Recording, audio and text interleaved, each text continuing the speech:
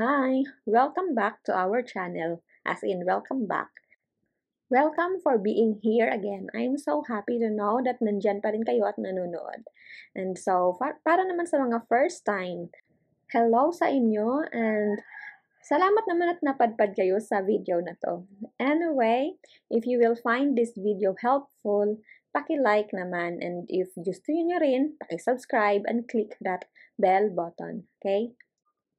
Thank you in advance.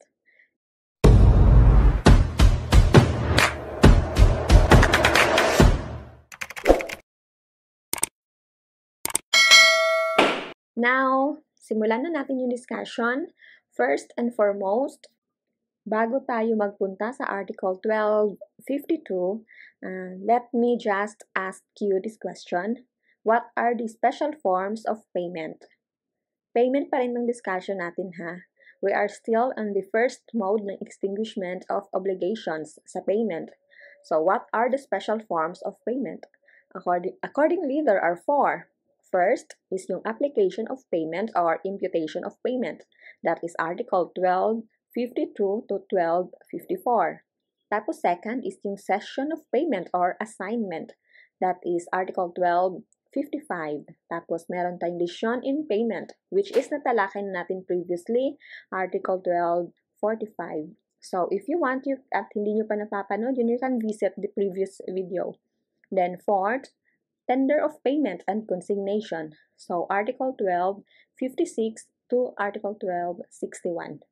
Basically, itong topic na to ang i-discuss natin, yung 1, 2, and 4. Kasi yung 3, na-discuss na natin previously. Now, Article 1252. So, obviously, this talks about application of payment. But, ano nga ba ang ibig sabihin ng application of payment? So, application of payment is the designation of the debt to which should be applied when payment is made by a debtor who owes several debts in favor of the same creditor. It is important to know rules on application of payments kasi otherwise, hindi natin malalaman kung alin ba sa maraming utang ang na-extinguish. Or take note ha, application of payment involves several debts. Marami, dalawa or mas marami pa. Tapos, same debtor and creditor. Okay, example.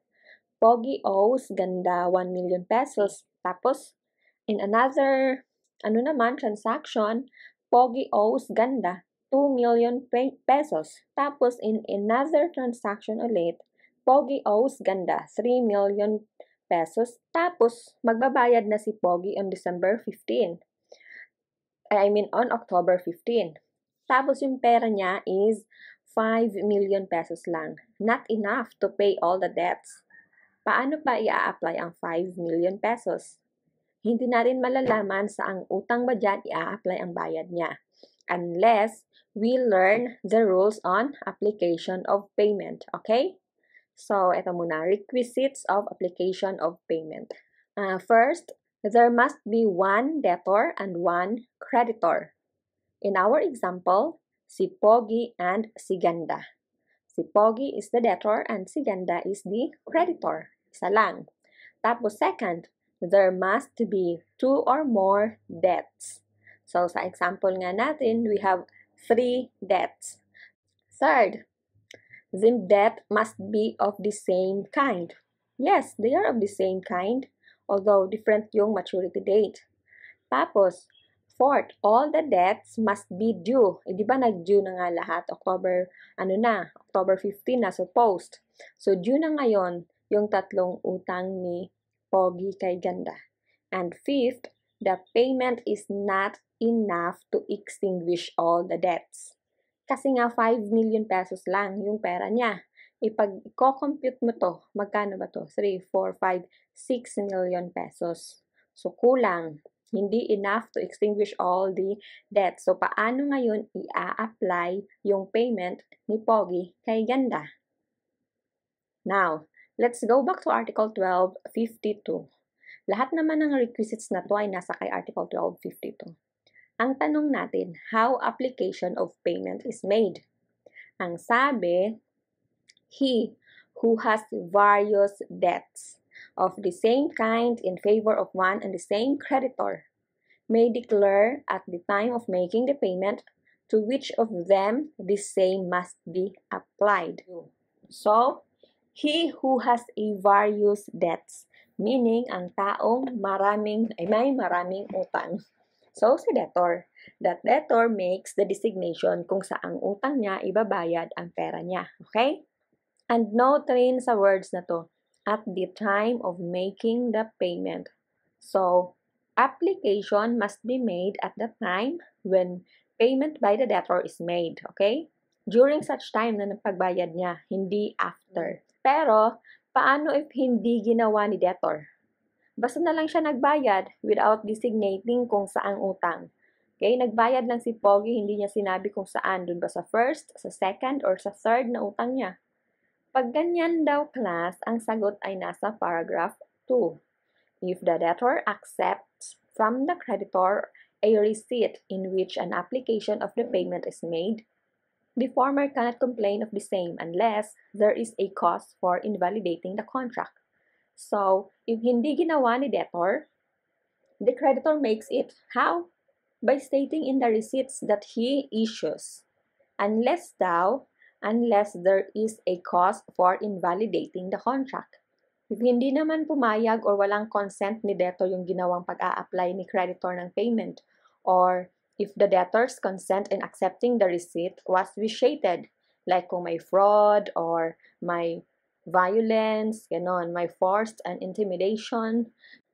Pag may ganyan raw, hindi rin valid yung ginawang application ni creditor. Okay? So, hindi nag-object si debtor. Now, with this, nasa third scenario na tayo. Paano pala kung invalid naman ang application ng payment? Or neither the debtor nor the creditor makes the application? Or yun nga, if the application is not valid. So, kasi di ba yung first scenario, si debtor ang gumawa ng application of payment. Yung second scenario, si creditor. Hindi ginawa ni debtor, ginawa ni creditor. Inisyu sa receipt na inisyu niya, nilagay niya doon for payment of this debt. Ganon. Tapos yung third scenario, either pareho silang dalawa, hindi nag-apply or merong nag-apply ng ginawang application na payment, pero invalid. Kasi nga, di ba? Example nga natin yung mga invalid is yung pag yung consent ni debtor is done through fraud or error or violence, yung mga ganon. Yun yung kakasabi lang natin kanina. So, paano? Ano yung mangyayari if ganon? Well, ito na yung sinasabi na application of payment is made by operation of law. So, yung batas na ngayon yung titingnan natin kung saan, kung saang debt i-a-apply yung payment. So, another question. Once the application of payment is made, may it be revocable? Na instead of halimbawa sa first debt daw i-a-apply, ay sa second debt na lang. Biglang nagbago yung isip. Ganon. So, general rule, hindi na pwede. Okay? Unless the parties agrees. In other words, pwede basta both parties agrees. Payag si debtor at si creditor. Pero take note, kahit pa nagkasundo si debtor or si creditor sa revocation ng ginawa nilang application of payment, it will still not be allowed if may third person na mapi-prejudiced, okay? If third person will be prejudiced, okay? So, that's it. Let's go to Article 1253. If the debt produces interest, payment of the principal shall not be deemed to have been made until the interest have been covered. So, this is another very self-explanatory provision.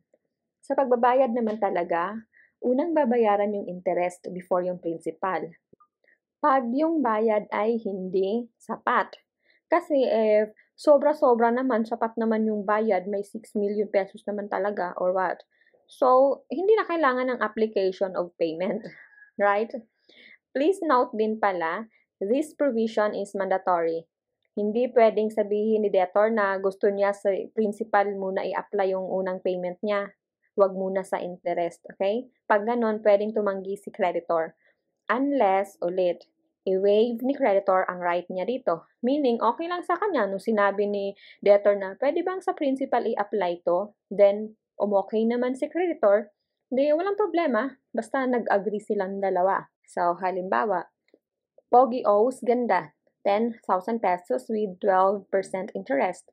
On the due date, Pogi tenders payment pero 10,000 pesos lang. Hindi yung 10,000 pesos kulang pa kasi 10,000 pesos nga yung utang with 12% interest. So, dapat nasa 11,200. Diba? So, how will you apply the payment? Sabi nga ni Article 1253, una muna sa interest na 1,200. Then, yung natitirang 8,800 will be applied to the principal amount. So, magkakaroon ng balance na 1,200. Etong 1,200 ay hindi yung interest amount ha. Ito yung principal obligation. Okay? That's it. That's Article 1253. Now, Article 1254.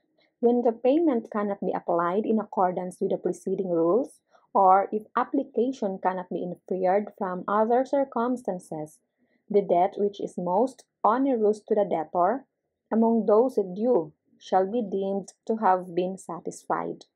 If the debts due are of the same nature and burden, the payment shall be applied to all of them proportionately. So, eto na yung sinasabing by operation of law. Ang ibig sabihin ng article na to, in case walang application of payment na ginawa si debtor and creditor, then the payment shall be applied to the most onerous debt. Pero kung yung debts are of the same nature and burden, to all of them proportionately. Okay? So, malamang pala, nangungunot na ang inyong mga noo.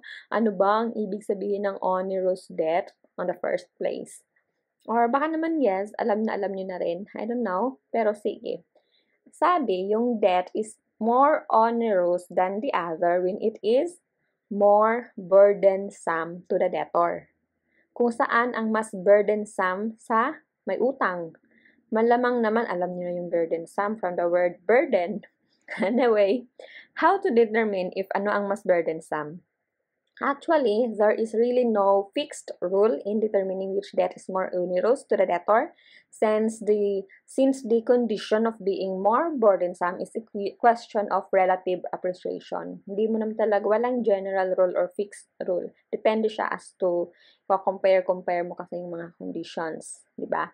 So, ano ba yung mga example ng burdensome or onerous debt? Accordingly, ito yung mga decided cases na sinabi ng Supreme Court na mas burdensome daw ang mga to. Sabi, first is, yung interest-bearing debt is more onerous than a non-interest-bearing debt. So, kahit pa mas matanda or mas nauna si itong non-interest-bearing debt, mas burdensome talaga yung may interest. Malamang, di ba? Kasi lalaki at lalaki yon if hindi mo nabayaran. So, second naman is, sabi, yung debt daw as a sole debtor, meaning exclusive debts ni debtor, is more onerous than a solidary debtor. So yun, kung solidary obligation naman, tapos meron kang obligation dito na ikaw lang talaga mag-isa yung debtor, mas onerous daw yun, mas burdensome.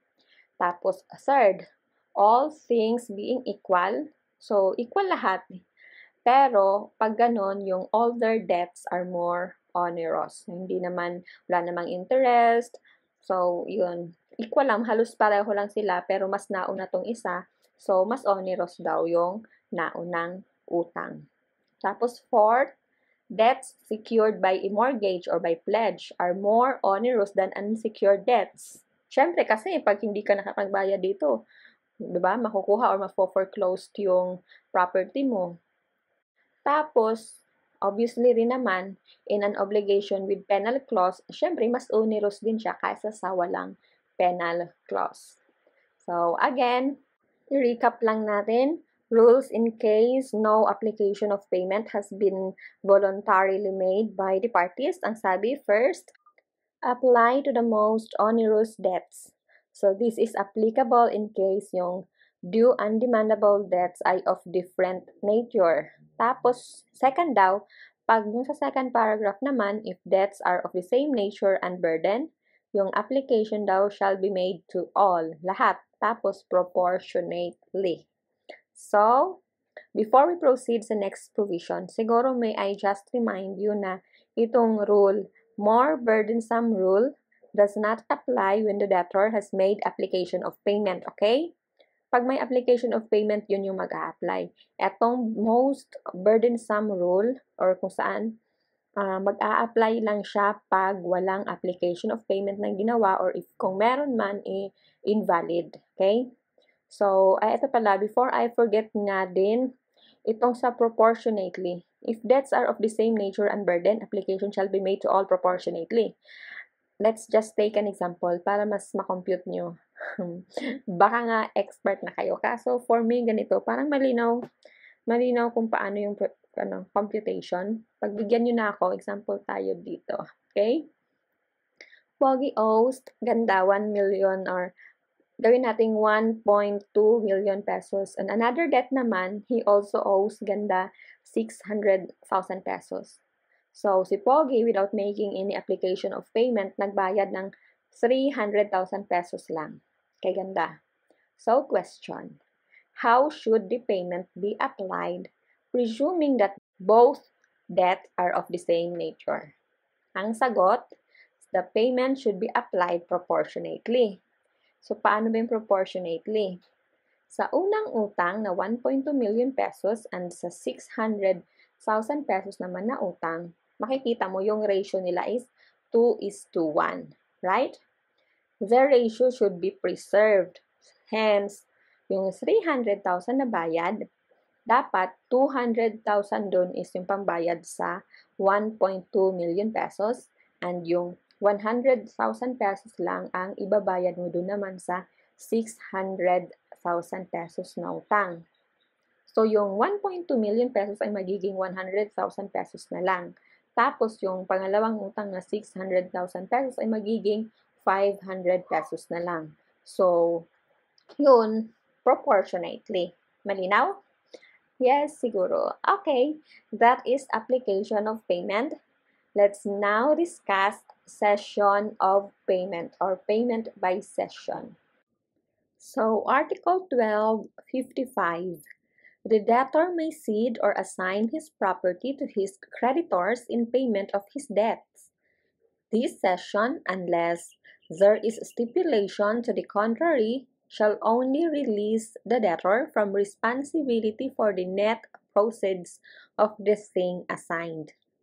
The agreements which, on the effect of the cession, are made between the debtor and his creditors shall be governed by special laws. Okay. Cession or assignment in favor of creditors is another special form of payment. It is the assignment or abandonment of all the properties of the debtor for the benefit of his creditors, in order that the creditors may sell those properties and apply the proceeds thereof to the satisfaction of the credits. Okay? So again, this is a process kung saan yung lahat ng property ni debtor ita-transfer sa mga creditors para ang mga creditors may sell them. Ibibenta yung kita sa pagbibenta ng mga properties ni debtors, yun yung ibabayad sa utang. Okay? So ano ba ang requisites para dito? Ito, first, there must be 2 or more creditors. Dapat maraming creditors. Tapos second, the debtor must be insolvent. So either partially or completely. Basta insolvent na siya, kaya nga kukunin na yung lahat ng properties niya para ibenta as payment or pangbayad sa utang niya. Okay? Tapos yung third, the assignment must involve all the properties of the debtor. Okay? Lahat ng property kasi naging insolvent na nga. And fourth, the cession must be accepted by the creditors. Siyempre, dahil hindi mo ito mai-impose sa mga unwilling na creditors. Okay? So, meaning this provision talks about a voluntary or contractual assignment. Kasi, actually, assignment is classified as legal assignment or yung from the word itself, by law, by provisions of law, or by operation of law, yung assignment. Tapos, yung voluntary assignment, which is ito yon. Yung voluntary assignment kasi under Article 1255. Okay? So, this provision talks about voluntary assignment. So, ano nga ba yung epekto ng assignment or cession of payment? Unless there is a stipulation to the contrary, sa assignment, the assignment does not make the creditors the owner of the property of the debtor. Okay? From the word itself, assignment, meaning yung creditor will just be merely an assignees. Magiging assignees lang sila. Binigyan lang sila ng authority to sell the properties. Otherwise, if ang ownership over the property is transferred to the creditor, then it will be the same as decision in payment, right? Under Article 1245. Another effect is that the debtor is released from his obligation, only up to that amount of the net proceeds of the sale of the property assigned. So, unless there is a stipulation to the contrary, the balance remains to be collectible. Okay? Yung debtor, magiging liable pa rin siya if there be balance. Kung after ibenta lahat ng property niya, kulang pa rin so babayaran pa rin, may utang pa rin siya doon as to those remaining balance na hindi nabayaran. So, example, si Pogi may utang siya kay Bella, kay Pupay, tsaka kay Impiang in the total amount of 2 million pesos.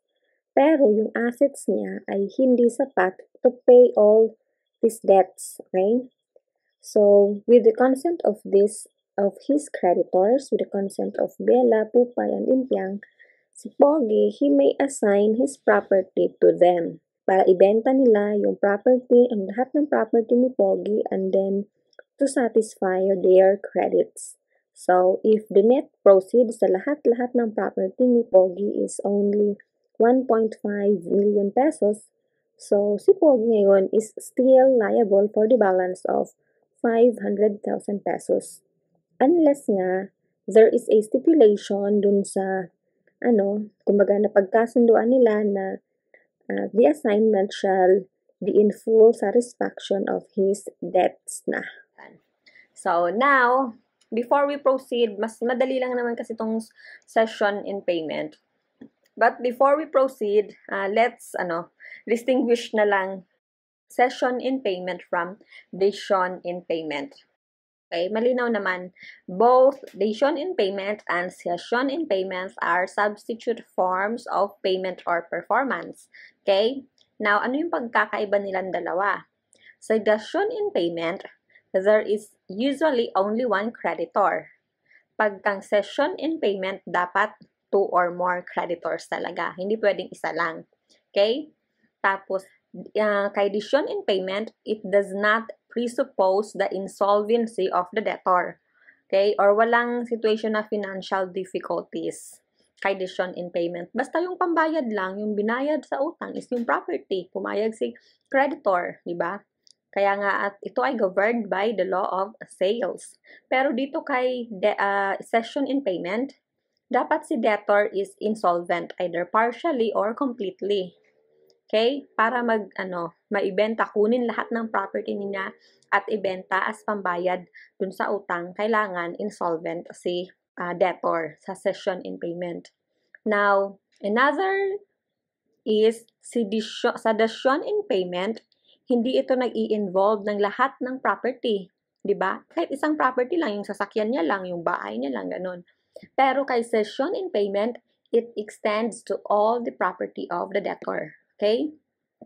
Tapos, lastly, sa decision in payment, si creditor becomes the owner of the thing given by the debtor. Kaya nga, governed by the law of sales. So, magiging owner siya. Pero dito kay session in payment, Sa creditors are merely assignees, sabi ko nga kanina, they only acquire the right to sell the thing and apply the proceeds to their credits pro rata. Okay? Proportionately yon sa lahat ng mga creditors. So, that's it. Proceed na tayo kay third. Ito yung last topic, although medyo mahaba kasi it's from Article 1256 to Article 1261. So, tender of payment and consignation. So, eto, Article 1256. If the creditor to whom the tender of payment has been made refuses without just cause to accept it, the debtor shall be released from responsibility by the consignation of the thing or sum due. Okay. First and foremost, let's define terms para magkaintindihan rin naman tayo. So, tender of payment. Tender of payment is accordingly the act on the part of the debtor of offering to the creditor the thing or amount due. So, if it is a monetary obligation, din yung pag-o-offer na ibigay yung pera, yung bayad. And if it is an obligation to give something, then yung pagbigay ng yung object mismo. Okay? Tender of payment, it's the act of offering. Okay? It's a preparatory act or act preparatory for consignation. Now, yung consignation naman, ano ba yung consignation? Accordingly, it is the act of depositing the thing or amount due with the proper court or judicial authority when the creditor cannot accept or refuses to accept payment. Kasama na rin dun yung performance, okay? So, after mong mag-tender ng payment, the creditor cannot accept or refuses to accept payment. Then, what should you do? Nagbayad ka, if ikaw yung debtor, nagbayad ka na para matapos na yung obligasyon mo, ayaw tanggapin. Without, or hindi, wala si creditor, hindi niya matatanggap, di ba? So, you have an option to consign it with the proper authority. Okay? I-deposit mo doon sa court ang pera or ang bagay para naman ma-extinguish yung obligation mo. Okay? So, that is consignation. Of course, this is done after complying with the formalities required by law. Hindi naman i-deposit na pupunta ka sa court tapos, deposit ko po ito. Hindi naman ganon. You have to file a case for that matter. Okay? So, it's not his fault and unfair yun sa kanya. The debtor may become liable for damages or interest just because ayaw tanggapin ni creditor ang bayad, right? So, in order to avoid that situation, he must deposit the amount or thing to the court or the proper judicial authority. Okay? So, now, balikan natin ang provision. Article 1256 says, the creditor daw to whom tender of payment has been made refuses without just cause to accept it. Sabi, si debtor shall be released from responsibility by the consignation of the thing or sum due. So, ang gusto ko lang tandaan nyo dito sa first paragraph is, keep in mind, tender of payment without consignation does not extinguish the debt or the obligation. Consignation must follow. Sabi nga, the debtor shall be released from responsibility. Ano yung magre-release sa kanya from responsibility? It is the consignation of this thing or sum due. Kaya nga, tender of payment and consignation. Dapat magkasama yung dalawa. So, example, if si Pogi may utang na 1 million kay Ganda, due today, tapos itong si Ganda nagmamaganda for no reason at all, ayaw tanggapin ng bayad. O ano ngayon ang gagawin ni Pogi? So, Pogi must deposit the money in court. And this is called consignation. Okay? But then, take note din pala, dapat yung refusal to accept ni creditor is not justified. Kagaya ng example natin, wala lang, gusto lang talaga magmaganda ni Ganda. ayaw niyang tanggapin yung payment for no reason at all. Kasi, if meron naman palang valid ground si creditor para tanggihan ang bayad ni debtor. Okay? So, anong instances ba na justified yung refusal ni creditor sa tender of payment ni debtor? Kasi pag justified, hindi valid yung consignation, di ba? So, pag may mga ganitong instances, valid naman yung pagtanggi. So, hindi proper yung consignation. Kasi pala may grounds or hindi naman without just cause yung refusal ni creditor to accept the tender of payment. So, halimbawa or another one instance is kung yung bayad ni debtor is not in legal tender. Kung yung binayad pala is promissory note, di ba? Hindi, or kaya kahit check, kasi same, check is not a legal tender. And the fact na previously, tinanggap naman ni creditor yung bayad ni debtor na check, it does not mean na hindi niya na pwedeng tanggihan ang check the second time. Kasi nga hindi naman ito legal tender. Okay? Another. So, kung yung tender of payment is yung kulang, hindi buo, as in, yung principal lang yung babayaran, ayaw bayaran yung interest, di may refusal din siya to, refused, or may ground din siya, may basis siya for the refusal of, tender of payment. And, tsaka third, may condition yung bayad na tender of, or yung pag-tender ng payment. Kasi dapat, it must be unconditional rin. Okay? Please note also that, di ba, dapat yung tender of payment, it must be prior para magkaroon ng consignation. So, dapat si tender of payment must be proved by the debtor in the proper case. So, kailangan niyang i-prove yan. Pag nag-consigned siya ng property or ng bayad sa court, kailangan niyang i-prove doon na nagkaroon ng valid tender of payment. Pero, merong cases kung saan hindi kailangan ang tender of payment. Pwede nang diretso, kaagad na, consignation ka na kaagad. And that is provided under the second paragraph ng Article 1256. Okay? Si second paragraph ng Article 1256 provides for situations kung saan kahit na walang tender of payment, consignation alone, hindi tender of payment and consignation. So, eto, consignation alone, walang previous tender of payment is sufficient. Pag ganitong mga cases daw, first, when the creditor is absent or unknown or does not appear at the place of payment. Wala si creditor, hindi nagpakita. So, walang tender of payment, pwede nang kaagad consignation. Second, when the creditor is incapacitated to receive the payment at the time it is due, diba? Incapacitated kasi sa ibigay mo sa kanya at mawala niya rin. Hindi naman mag-i-extinguish yung obligation pag ganon. So, you can consign it at least to the court na lang. But note, this is true only. Pwede lang to or applicable lang to if walang legal representative si incapacitated creditor na pwedeng tumanggap sa tender of payment. Kasi pag meron naman at alam ni debtor, like halimbawa, minor, meron namang parents, so pwede namang sa kanila mo ibigay. Not necessarily na consignation. Okay? So, pero pag nagbayad ka, tinanggihan ng mga parents or ng legal guardian, legal representative, yun, pwede mong i-consign. Tapos, third, when without just cause ulit, he refuses to give a receipt. Okay? Ayaw magbigay ng resibo. So, pag ganun pala, pwedeng i-consign na lang ni debtor sa court ang bayad niya. Kasi ayaw magbigay ng resibo. Okay? And fourth scenario, when two or more persons claim the same right to collect.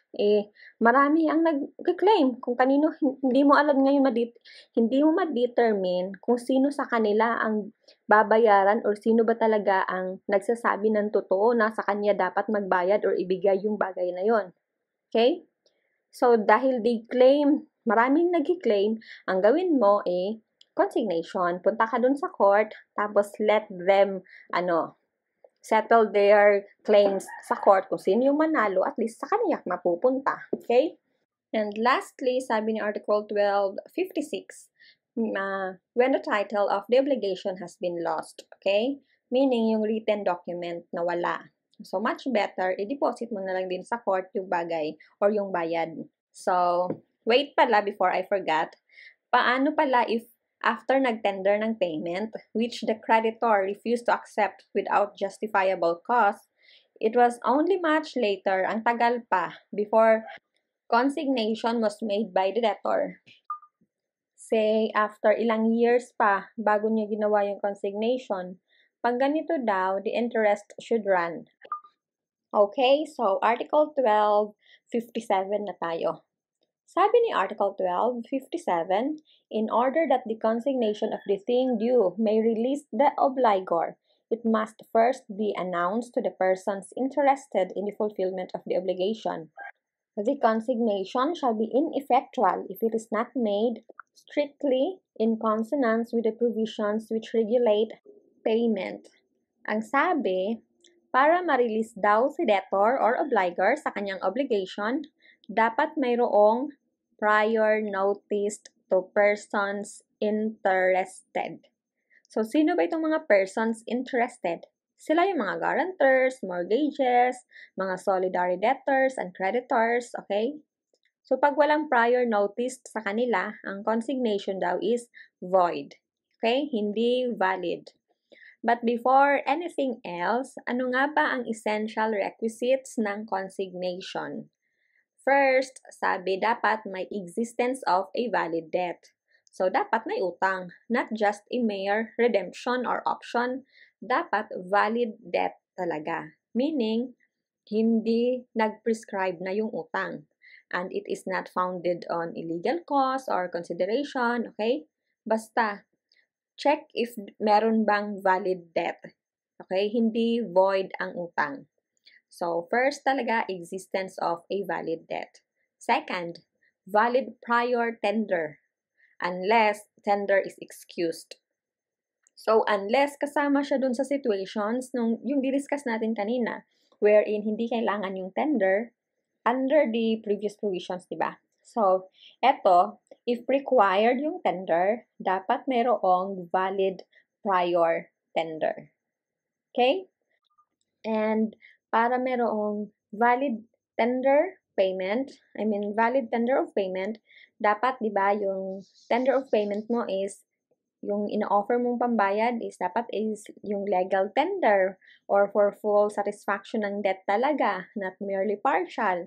Yung mga ganun. Okay? Tapos, third requisites ng consignation. Prior notice of consignation. Okay? Ito is dapat before the deposit. Ito yung third requisites. Ito yung sinasabi ko rin kanina. Diba? Na the consignation must first be announced to the persons interested. Without such notice, yung consignation as a payment is void. Ang purpose daw dito is to give the creditor, yung mga persons interested, a chance to reconsider, okay? A chance to reconsider yung previous refusal. And so, maiiwasan yung litigation na, na umabot pa talaga sa court, okay? So, yung pagbibigay ng notice can actually be done simultaneously with the tender of payment. Kasabay ng tender. Hindi kayo naman necessary na hiwalay pa na nag-tender, umuwi ka muna sa inyo or what. Pwede din naman kasing by letter. So, pag nang nagpadala ka ng letter, nag-tender ka ng payment, tapos nilagay mo na rin doon na kung hindi nila tatanggapin, you will be consigning this to the court. Ganon. Okay? Tapos, fourth, actual consignation. After ng notice, ini yung actual na talaga. Ito yung pagdi-deposit sa proper court or judicial authority. Yung mismong object that is due. Hindi pwedeng iba. Okay? And of course, it must also be accompanied by a proof that the tender has been duly made.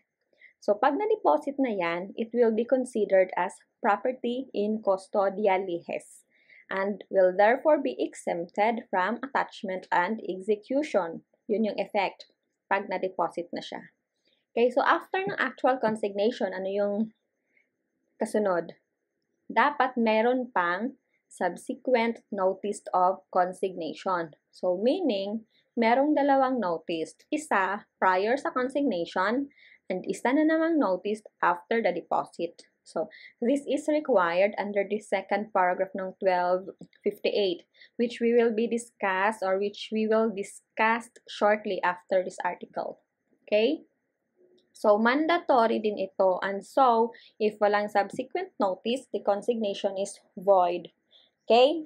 So, ito naman, second paragraph muna tayo ng Article 1257. Daanan lang natin before we go to Article 1258. Ang sabi, the consignation shall be ineffectual if it is not made strictly in consonance with the provisions which regulate payment.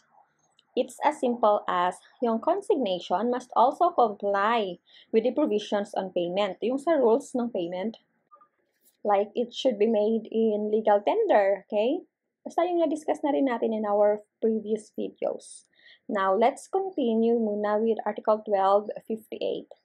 So, consignation shall be made by depositing the thing due at the disposal of judicial authority, before whom the tender of payment shall be proved in a proper case and the announcement of the consignation in other cases. The consignation having been made, the interested parties shall also be notified thereof. So, this provision actually just answers the question, how consignation is actually made. Paano ba? Sabi, it shall be made by depositing the things due at the disposal of judicial authority. Tapos daw, there must be proof that tender had been previously made and meron ding notice to the interested persons that consignation will be made and also after the consignation was made. Well, yun pa rin yung nasabi na natin kanina. So, Article 1259. Sabi, 1259. The expenses of consignation, when properly made, shall be charged against the creditor. So, well, dapat lang din naman talaga na i-charge the creditor. Diba? Yung expenses ng consignation. Dahil, kung hindi rin naman with his fault, hindi rin naman aabot to that point. Diba? Had the creditor accepted the tender of payment, di wala naman sanang consignation, right?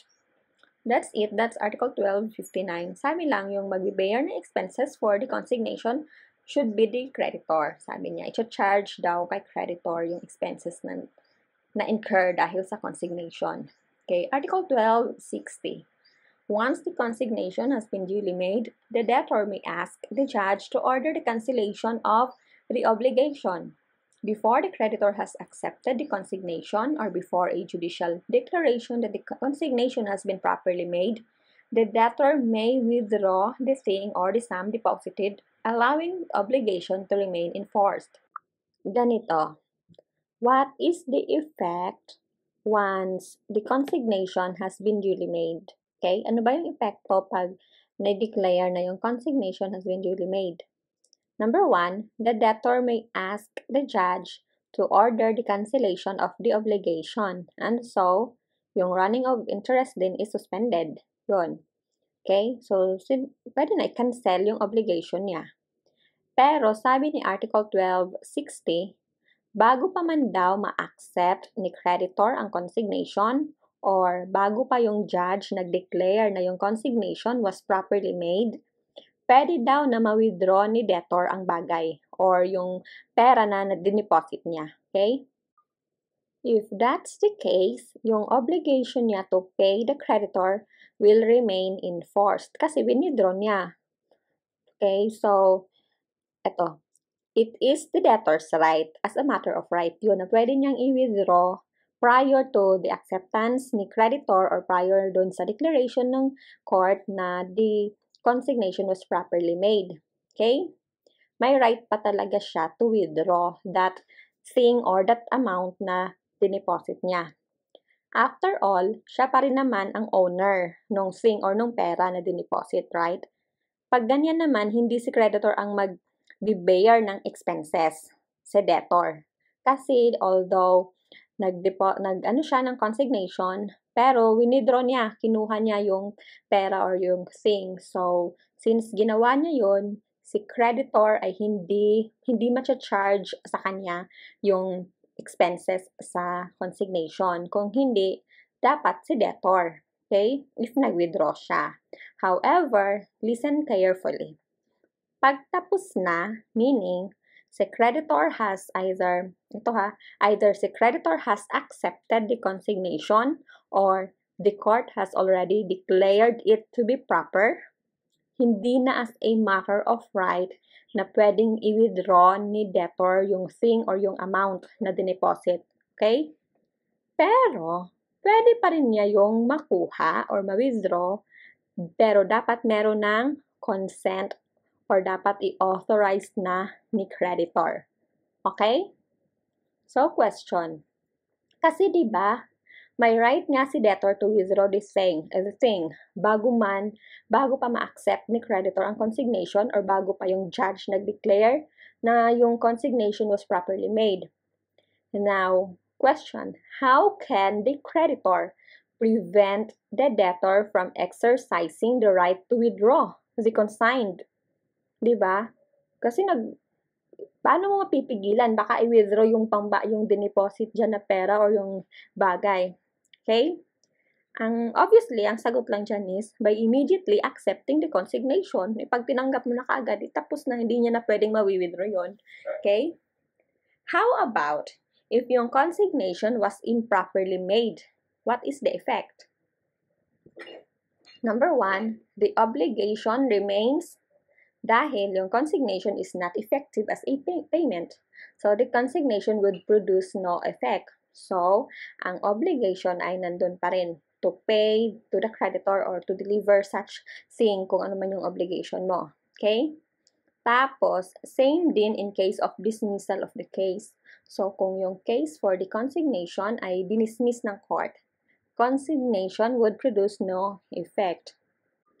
Now, proceed na tayo kay Article 1261 para matapos na to. Medyo mahaba na yung discussion.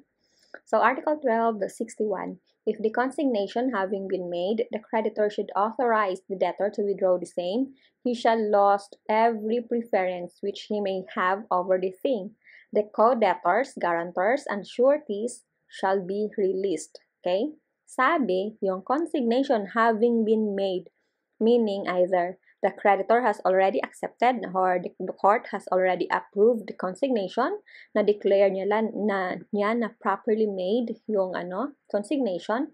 Ito yung sinasabi ko kanina. Pwede pa ring ma-withdraw ni debtor if authorized ni creditor. Pwede niya pang i-withdraw yung dineposit niya. So, yun nga, ang sabi ko kanina, hindi na as a matter of right ni debtor. Okay? Ang thing ay magiging parang privilege na lang kasi dapat may i-authorize na lang ni creditor. Okay? Pero ang sabi, pag pumayag daw si creditor, ano ang epekto? Obviously, the obligation remains. Nandun pa rin. May obligation pa rin si debtor kay creditor. And, eto mas importante, si creditor loses any preference. Okay? Mawawala yung priority over the thing. And ito pa, another effect, co-debtors, guarantors, and sureties are released. So, unless nagbigay din sila ng consent na i-withdraw ni debtor yung deposit. So, example, Pogi is indebted to Ganda in the sum of 10,000 pesos. Tapos si Beauty ang guarantor. On the due date of the obligation, Pogi tendered payment, pero si Ganda refused to accept. So, dahil ni-refused niya i-accept ni Ganda yung bayad ni Pogi made a consignation. Nag-comply naman siya sa lahat ng requirements, okay? Granting he made the proper consignation. And so, after the court canceled the obligation, Pogi withdraw the deposit after securing the consent of Ganda. So, merong consent si Ganda na kinuha niya, withdraw niya yung deposit niyang pambayad sana kay Ganda.